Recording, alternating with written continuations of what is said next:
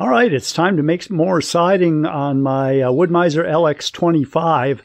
I've hauled in one log, and this log I had originally intended to be a replacement log for the cabin, but it turns out that I've got plenty of white oak here to be able to use for that. Since all my other siding is pine, I want to be able to make as much as I can out of pine, so I think I should be able to get 6 pieces out of this, and each piece would be long enough to do 2 pieces on the side, so that'll get me somewhere. And then I've got one more log just slightly wider than this one.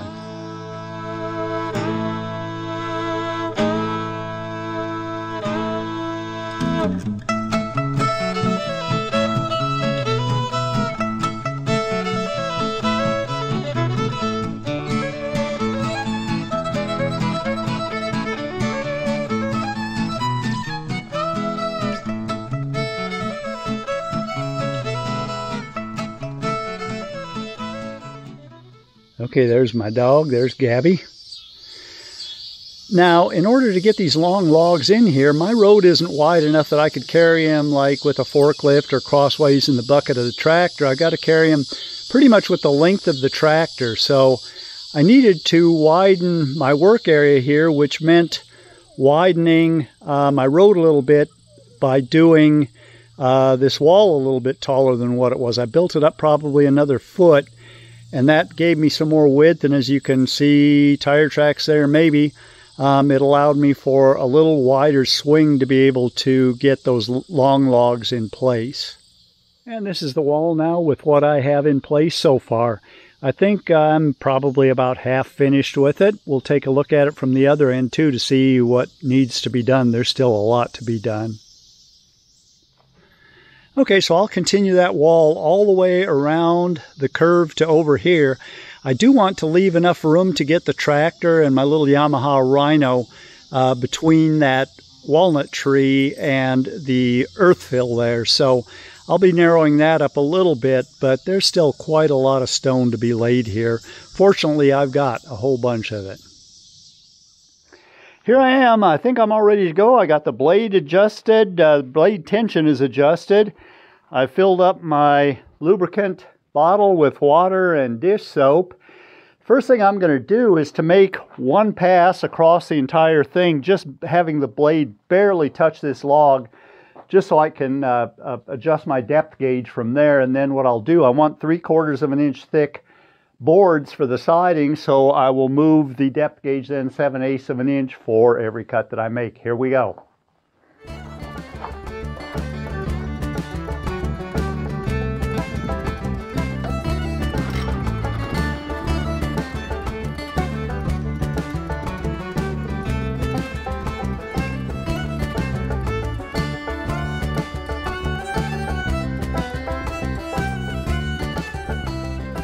Alright, well what I've done is I've got a board that is about 2.5 inches thick, and I'm not only short on boards, but I'm short on battens too, and about 2.5 inches thick is, or wide, is about what I wanted for battens. Now what's left of that log on this side doesn't look too bad. I ended up getting 4 boards out of it.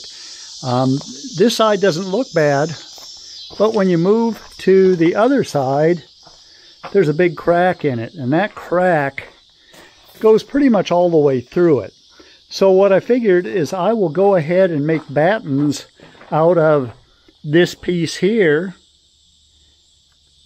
and then at the same time I can cut the rest of these to width.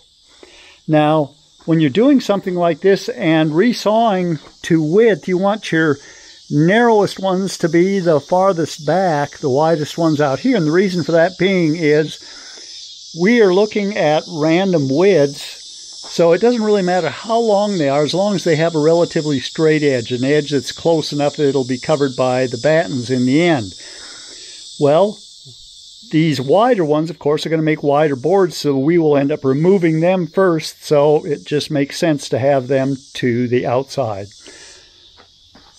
I'm using my handy dandy lighting here that I just put in last week so that I could take advantage of a little bit cooler conditions in the summer and longer lighting conditions in the winter when I do this. So I don't know if I'll do this tonight or if I'll wait till in the morning. It's getting fairly late and I'm hungry.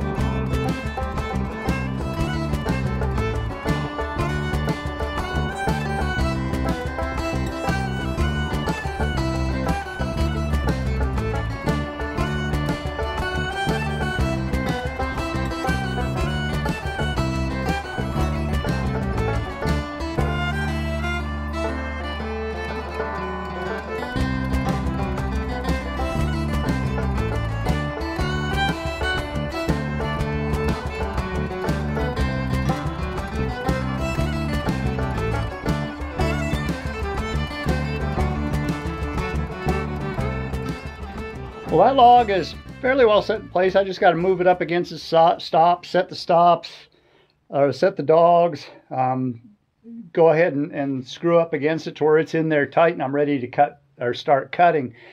I'm actually not going to do this one tonight. Last night I was up until about 9:30 out here sawing, and I ended up getting 4 boards and 9 battens. And that log was 17 feet long, which is the same as what this one is. So I was able to cut the pieces in half, so I ended up getting 8 usable boards, which will do about 6 feet of wall on the other side.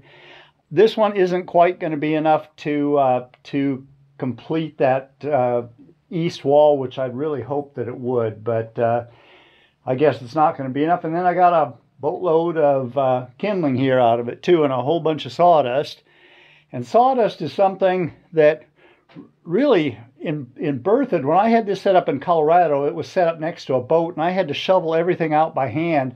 A couple of people have asked me why I'm going in this direction and not outward, which would make sense with some of the longer logs that I've got to do. This is just about as long as this will handle, but I figure if I can do some sliding, you know, I might get by with an 18-footer, which I'm going to need a couple of 18-foot logs when I get to doing the cabin. But I'll get creative and figure out something. I really didn't want to have to deal with sawdust over here and end up having to clean it out by hand. Over there, I can wait until it turns to dirt or back drag it with the bucket, and it'll be just fine. If I get a whole bunch of it, I'll just take it up to my mulch pile. I'm not going to start on this one tonight. I'll work on this one probably in the morning. I'm hoping to get 6 pieces out of it. As you can see, there's a crack right down the middle. It's not as severe as the one was on the other log. I don't know, I didn't look at the other side. The other side actually feels pretty good, so what I'll probably do is flip it over, and then if there's any waste, it'll be on this face of the log. But I'm hoping to get 6 pieces out of it.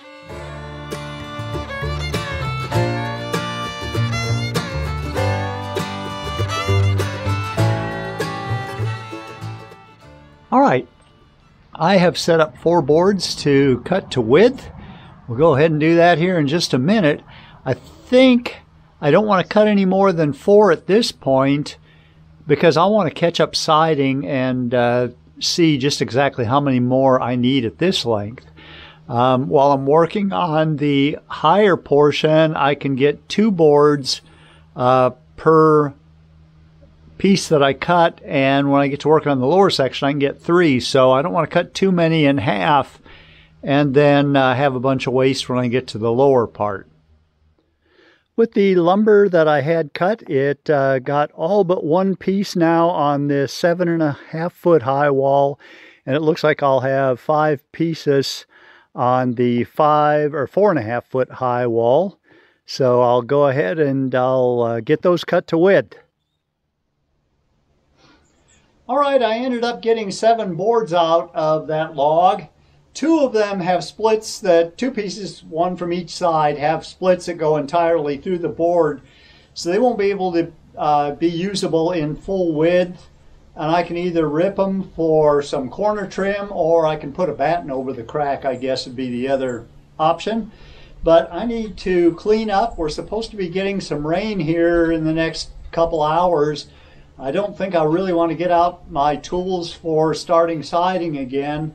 That'll probably end up waiting till tomorrow, but I'll look at it in an hour or so, see what the sky looks like after I get this mess cleaned up. So I'll be back with you when I can. Okay, so cutting what I've got set up here should take care of finishing the lower half on that east side. So let's go ahead and make a few more cuts, come up with some more kindling wood.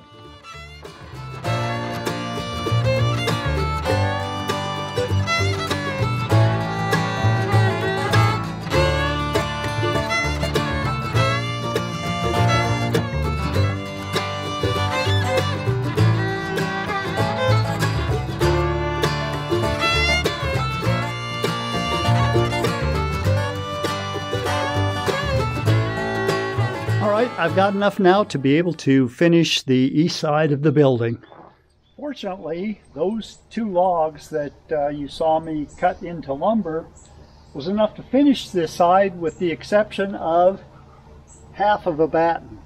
But I had some small pieces, so this batten here is 2 pieces. Everything else is a single piece and had enough to do it, and I kind of like the looks of it. So this side of the house now is complete. The back side is the living and barn area complete.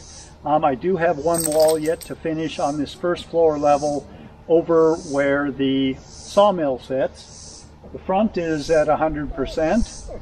I'll still have the upper half of both levels to do. Now with everything that's left, I'll go ahead and use white oak. I have good continuity in most of the building. I don't think that after they weather you'll notice a whole lot of difference between the upper level and the lower level. Those are only about 4.5 feet wide on the upper level. I do have a few tall ones yet to do on this area near the sawmill. I do have a couple of white oak logs that are fairly short that'll work really good for filling in these ends, and they're actually fairly large in diameter. Maybe close to 2 feet even. So at that width, they're going to be too wide to have just 1 wide board before a batten. So with those, I'll go ahead and probably rip it down the middle where it's going to want to crack anyway at that center pit. So that probably will be my next project, but it's not going to happen for a little while. I'm going to have to spend some time now in Colorado doing some more medical testing and that sort of thing, so I'll be gone for a couple weeks. I only have a few days left before I leave to do that, and I've got a lot of catching up to do. I want to mow everything. There's a few things I can harvest from my garden, some tomatoes and cucumbers, so I'll go ahead and do that and care for things around here so that when I get back, I'm sure I'm going to have to mow again. But I'll see you on the next episode. I appreciate you being here. Goodbye.